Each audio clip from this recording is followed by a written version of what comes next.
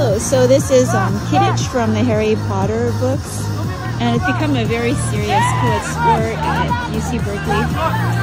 I don't totally understand how it works, but they're riding broomsticks because people rode broomsticks in the game in Harry Potter, and it has a lot of balls. It's not one ball, but 3 or 4. So I think I need to read how the rules are. I think at this point there are national championships and people fly around, so it's become quite serious.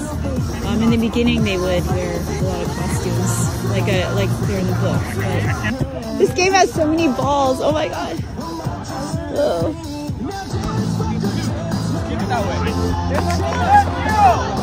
Whoa! Oh my god! There's like 3 balls at once. Whoa. So they're riding like broomsticks, and then I don't know how it works. They have to, okay. Yeah, it's like the broomsticks from Harry Potter. It's so cute. Oh wow. Oh, that's so cute. They're so cute. I don't understand how this game works.